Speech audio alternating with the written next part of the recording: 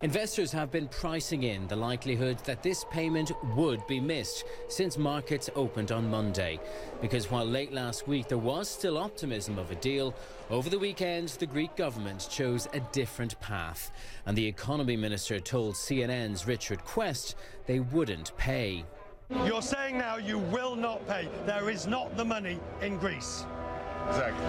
But when does a missed payment become a default?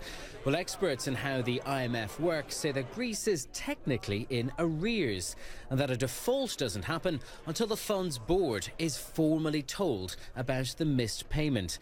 And the IMF chief, Christine Lagarde, has already warned she won't waste any time. There is no grace period or 2 months delay, as I have seen here and there. On July the 1st, payments not been made.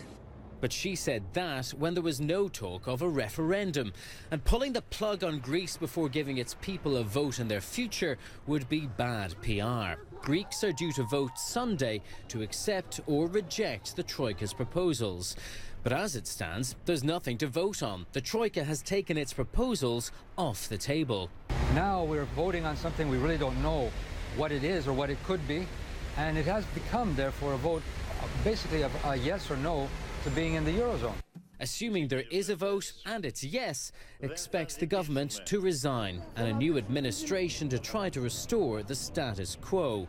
But if it's a no vote, then others in Europe say that Greece is headed for the exit, even if Athens has threatened legal action to stay in the euro.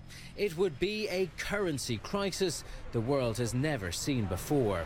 It is extremely difficult to change the currency, even in the best of times.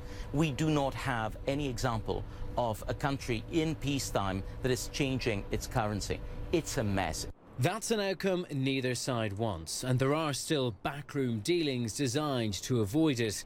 Testing resolve, diplomacy, pragmatism and patience. Ty Genwright, CNN, London.